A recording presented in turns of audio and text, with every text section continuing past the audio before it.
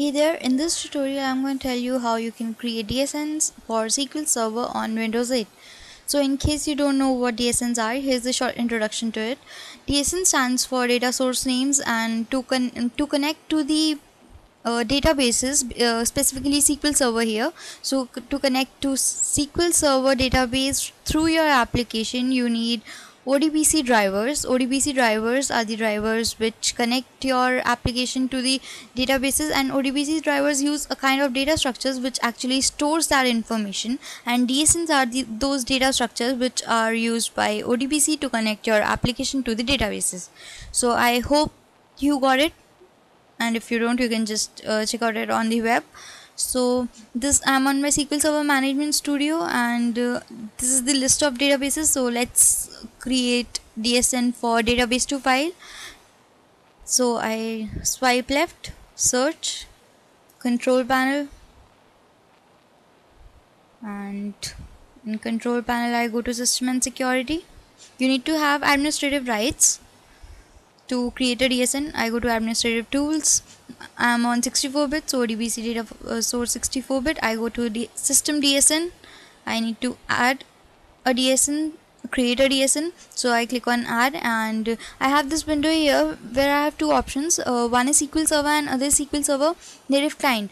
So if you are creating a DSN for database present locally on your SQL Server, you should go for SQL Server. And in my next tutorial I'll be telling you when you need to use SQL Server Native Client. Basically we use SQL Server Native Client when you are connecting to a database on cloud.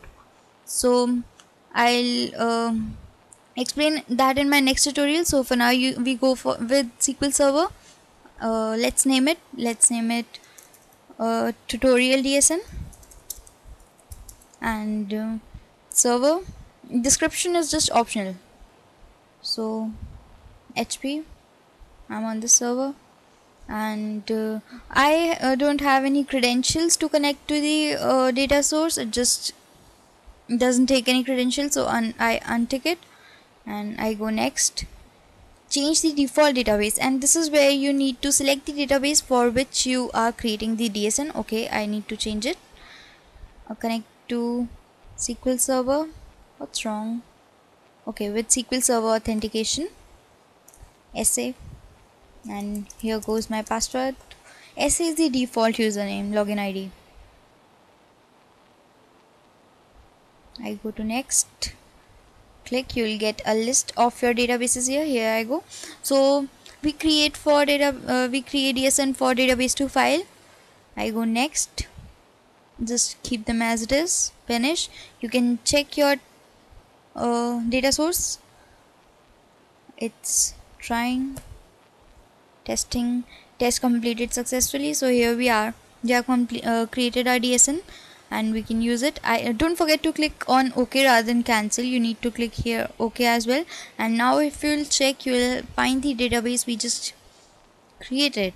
What was the name? Tutorial DSN. So here we are. So using this DSN, you can connect your application to the database on SQL Server Management Studio present locally. I hope you liked the tutorial and it helped, and if it did, don't forget to subscribe to the channel. Thank you. Bye bye.